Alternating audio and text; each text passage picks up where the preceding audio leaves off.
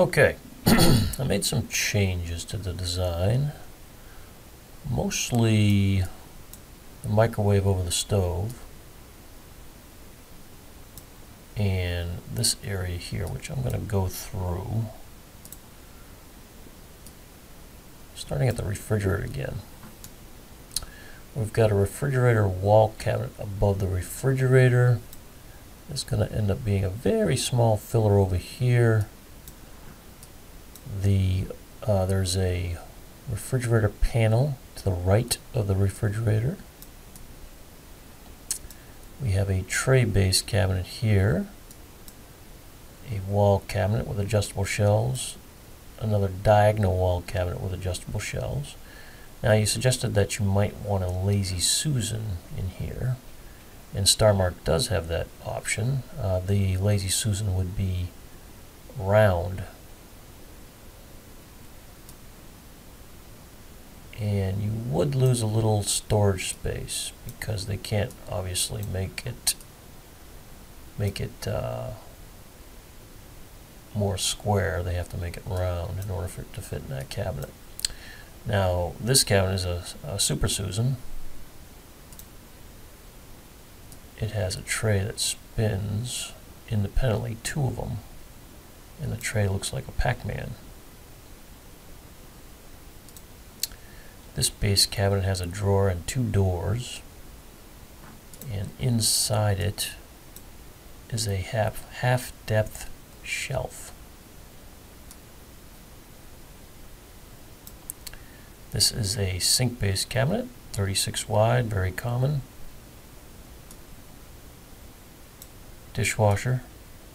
It's going to be a 3/4 inch panel between the dishwasher and the stove to hold up the countertop. This is another wall cabinet with adjustable shelves. This is a wall cabinet with adjustable shelves. Now this wall cabinet is 21 wide.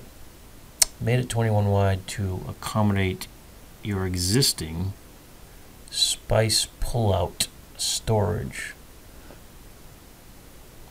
Then over here is another cabinet.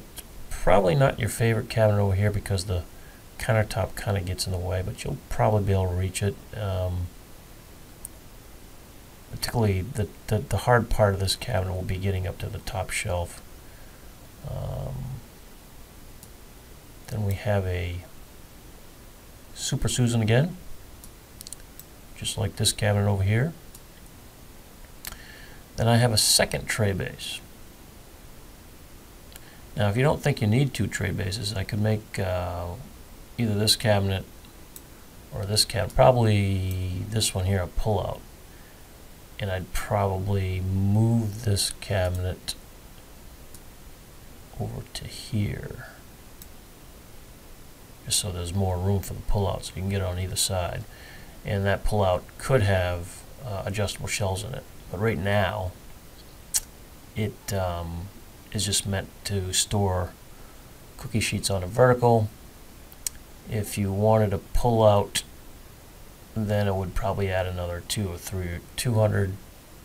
to $250, I'm going to guess, for a decent one. Then I have a bank of 3 drawers. This is a good sized cabinet, 33 wide.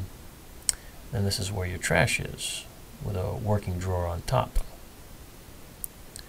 Then on the, it's kind of hard to see, but because the chairs are in the way, but we have storage where the seating is, and this again is going to be seasonal storage, not something you would get into on a daily basis. I'm just going to show flush toe kicks. You can see the flush toe.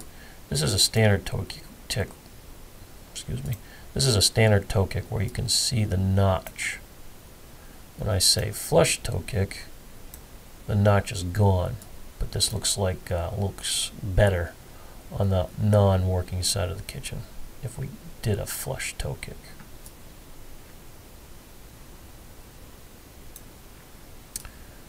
So that is